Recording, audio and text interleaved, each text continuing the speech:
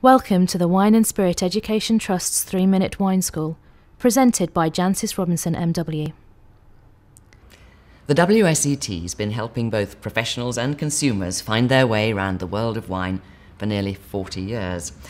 And now they'd like to help you find out a bit more about Chablis. Let's start with what you already know. Chablis is a white wine.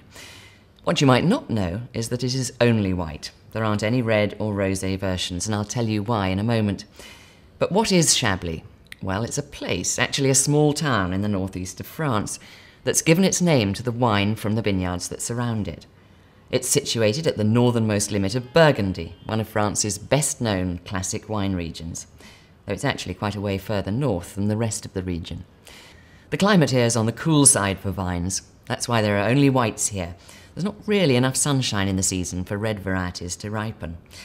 Apart from usually being white, cool climate wines have certain other characteristics, notably higher than average acidity and moderate rather than high levels of alcohol, because of the more modest sugar levels in the grapes themselves. Chablis is made from just one single grape variety, and its name might surprise you. It's the best-known white variety in the world. Yet because the French believe so much in place names rather than grape names, it's not even mentioned on the label. Its name? Chardonnay. So, what does all that give us? In the glass, Chablis is never deep in colour, might well hint at green. Its nose is a mouth-watering combination of green fruits such as apples with a stony, flinty character, often described as mineral. It reminds me of wet stones, but very delicious wet stones.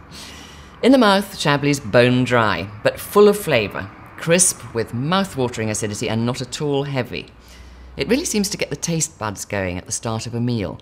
And while it's a great foil for shellfish, and in particular oysters, it'll work well with any light, savoury dish, which will get a lift from that lively splash of acidity. Chablis is unexpectedly good at aging in bottle too.